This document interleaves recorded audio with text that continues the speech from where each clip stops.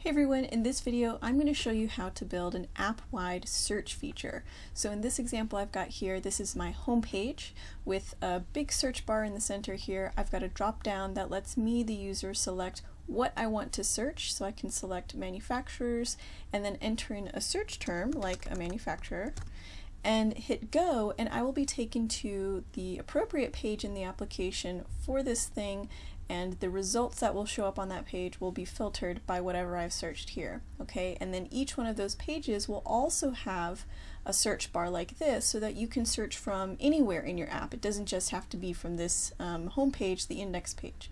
So let me show you how this will work. So on this page, I'm on the index right now. This is just a regular group with a colored background, and I have a few elements. I have the drop down element set to static choices, and I've got 3 different choices here for my demo vehicle website. Okay, so we can search through dealerships, manufacturers, and car models. So we're going with the assumption here that we have data types created in our database for each one of these things. I have a list of records for dealerships, for manufacturers, and for car models. Okay, and then this input here is a regular text input so that we can let the user type in whatever they want, and then we have our button to trigger it all. Alright, so off of the button, when that button is clicked, we're going to navigate to a page. And here's where we'll use some conditions so that we know which page to go to, because we're also going to assume that each one of these things, the list of those results will be on their own page. You can always do it on a single page. If you just want to have one search results page, that's fine. You'll need to customize your result filters a little bit more, but we're going to keep it pretty simple and split everything out so that everything is on its own page. So when I click on go, I'm going to go to the page car manufacturers only when the drop-down's value is manufacturers. Okay, so make sure that this value is exactly the same as one of your options here. So only when they select manufacturers will we go to this page, right? So then you're going to want to repeat the process for all of the page options. I've only got this one page for this demo, but let's say you had another page for dealerships and another page for car models. So you'll want to select those pages and change the value here so that the user's taken to those pages instead. Okay? But basically we're going to just run through one page and you'll just repeat the process for every other page. Okay, so we're going to go to this page. What we also want to do is send to that page the search term that the user typed in here. So we want to make sure that page receives whatever was entered into here. So we'll do that with a parameter. So in the same go to page action, I'm going to check this box, send more parameters to the page. And I'm going to add a new parameter. A parameter is made up of a key and a value pair. So a key is like an ID for your parameter because you can send multiple parameters. We're just going to send one, and I'm going to call this query, for their search term. And the value of my query parameter is going to be the value of that input element.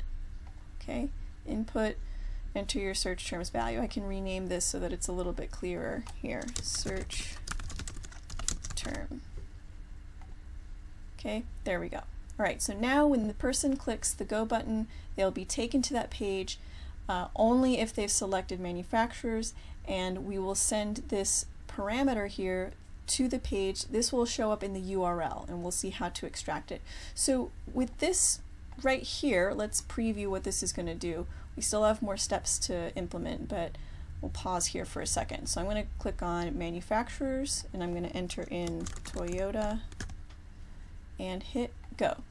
So now I'm being taken to my manufacturers page, and you can see up here that my query parameter has been sent through the URL. So now I'm on a new page and I can use this. I can extract this value to filter my repeating group here. So I haven't set this up yet. I'm going to show you how to do that. But what we're ultimately going to do is use this to filter this list here so that we only really see Toyota come up there.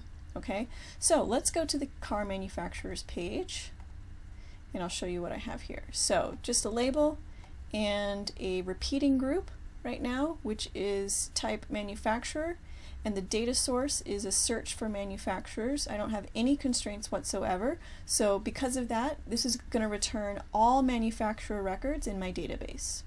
Okay, right, so the repeating group setup, really simple. I have a text element inside that first cell that's going to display the current cell's manufacturer's name. This is just a text field.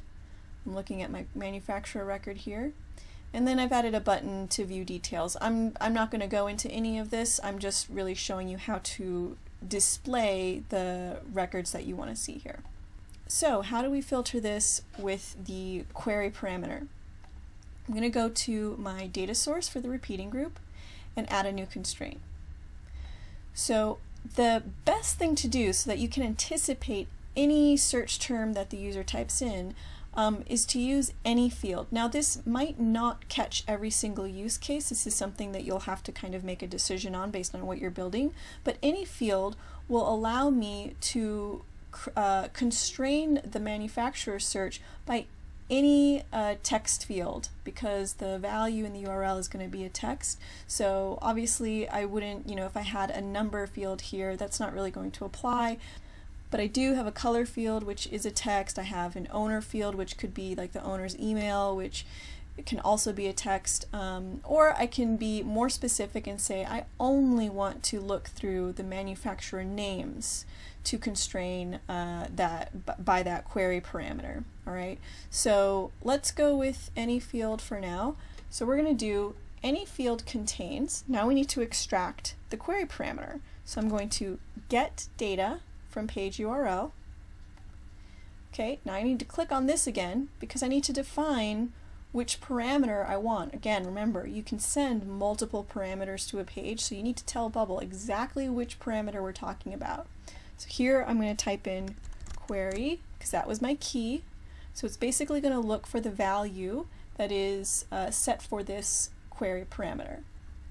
We can leave that as text. So again, this is a constraint within the search, and I'm wanting to constrain any field that contains the query parameter. You need to edit it, you can just click on it again, you can edit it there. Right? So now if I simply refresh the page, because I already have a query up here in the URL, I should see a filtered list here.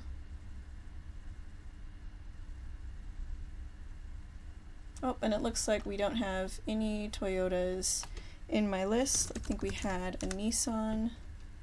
Let's try that. There we go. I have two different records with the Nissan name. Let's see. Let's try BMW. Two different BMW records. I'm actually going to check on my data to make sure that these are true duplicates. Ah, yes, I do. Okay. So this is good. So it's returning a proper response. My data was a little bit different before. These were actually car models before, and I had colors associated with them, but I've switched this over to manufacturers. So this query, search, and filter is working the way we need it to. So now all we need to do is add a search bar to the top of this manufacturer page so that we can continue to refine our search if we want to do a different search or if we want to go to a different page. So I'm going to copy with workflows this entire blue group. So I'll right click that, copy with workflows, and head over to my manufacturers page and paste with workflows. I'm going to put this at the top now because now we have a lot going on our page. This is kind of going to act like our header here. All right, and because I pasted with workflows, everything still applies with the Go button. When you click on it, whatever you choose in the drop-down, it's going to take you there and it will send the parameter. And if you happen to be on the same page as the thing that you selected in the drop-down, you'll see that the query parameter will just reset itself. So if I'm on manufacturers page and I select manufacturers again and enter in a new term like Nissan and hit go, you can see that Nissan changed and my repeating group updated. And you notice that the page didn't have to reload in order to do that. A couple other extras that you might want to consider with this type of thing is setting the default value to the drop-down and the input if you're on a page and if you've got a query already in the parameter. So for example, with this drop-down, when we're on the manufacturer page, we can have the default be manufacturers there, and the default for the input can be the value from the URL parameter. And if there's no URL parameter, then it'll just be blank. It won't give you an error or anything. So I can enter the query parameter. Okay, so I'm going to show you here. I'm going to remove all of this so that we have this clean without anything extra. This is just the page, but you can see that the drop-down has pre-selected itself to manufacturers because we're on this page, so it kind of makes sense for the user. They might want to start there, but they can also change where they want to go. And then if I added a query parameter, let's do query equals Ford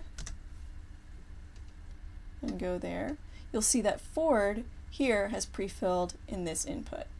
Alright, that's it. If you have any variations on this feature that you want to share with others, please leave a comment below. I like to hear about how everyone is using these types of features in their own way. And if you like the video in general, give it a thumbs up and subscribe to the channel. Thanks so much for watching.